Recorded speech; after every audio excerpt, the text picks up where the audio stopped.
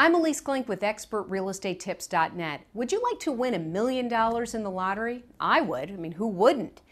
But when you get an email that tells you you've won $1 million, $2 million, or even $10 million in a lottery you didn't enter, you got to wonder where that's coming from. Typically, these kinds of emails ask you for passwords, specific bank account information, of course, so they can deposit your winnings right into your account. That's great customer service. Or other kinds of personal information that will allow them to steal your identity and your money. The problem with foreign lottery scams is that there are new twists to the formula that could ensnare you if you're not careful.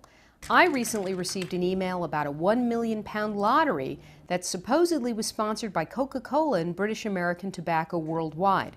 If that commercial marriage weren't strange enough, the letter acknowledged that I never entered the contest, but that my email address had been randomly selected and then assigned to a winning ticket number. Now, most of us are smart enough to know that if you don't enter a contest, it's difficult to win it. Random selection, that's a huge red flag.